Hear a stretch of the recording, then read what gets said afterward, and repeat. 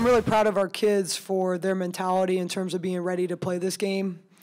Coming off a disappointing game on Thursday, and our biggest message was just we got to move forward and be ready to play on Saturday. And I thought we did that. You know, I thought we played very well for most of this game, and we defended fairly well. We played the game plan. We got the looks that we wanted to get offensively. And, you know, the game just didn't finish the way that we wanted. And is it disappointing? Absolutely. But our season is not over. Our season here is over at home, but our season isn't over. And we have to have the same mentality that we had on Thursday. We've got to regroup, and we've got to move forward. Regardless of our seed, it doesn't matter.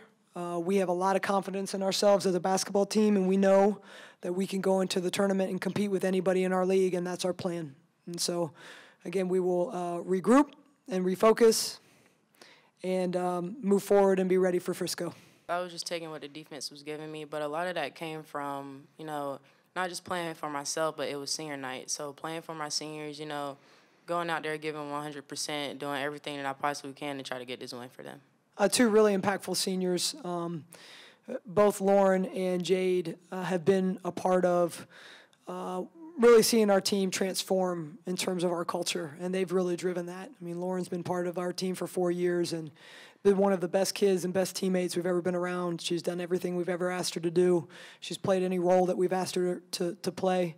And, you know, she's been a kid, again, that has elevated our culture by her character, and it's extremely high. Jade is the same way. I mean, it's easy to look at her and say, look at this great basketball player. But Jade is a better person than she is as a player.